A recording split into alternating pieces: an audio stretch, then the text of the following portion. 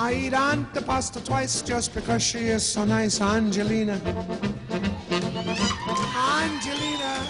Hey, welcome back to Good Day. A little family tradition in the works in the Good Day kitchen. Welcome to Jay Valley from St. Rocco's New York Italian in Trinity Groves. 3 floors of nothing but delicious, right? Every one of them, every floor. Congratulations. And now we have 4 floors of it because you came to Good Day. Exactly.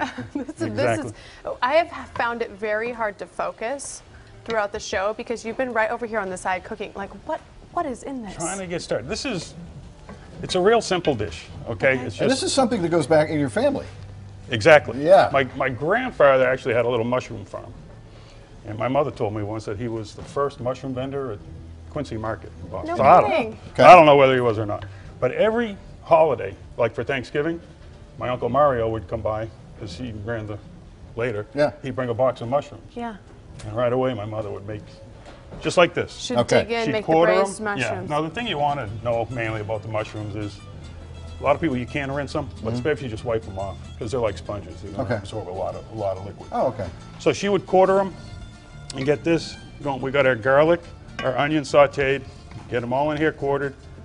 A good amount of butter and extra virgin olive oil. Because we say braise, but we're really braising it in the olive oil and the butter. Right. Okay? That's why we call them butter braised. So be generous with the butter. Yeah, don't be shy with the butter. We Everything never are. Okay? And you get all your flavor in there. What did we just add in? Oh, I'm sorry. It's the Italian parsley and the oregano. Okay. I'll Okay, get you the answer. tried It to doesn't skip jar too without much. I'm secret sorry. ingredients. You can't get that past us. Yeah, because it then- really does, it smells delicious. Yeah, we get that going. And of course, a little bit of salt. We use a little sea salt. Sure.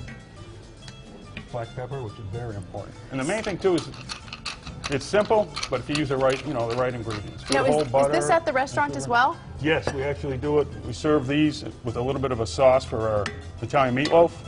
And I'm going to put them on this weekend to do a pizza.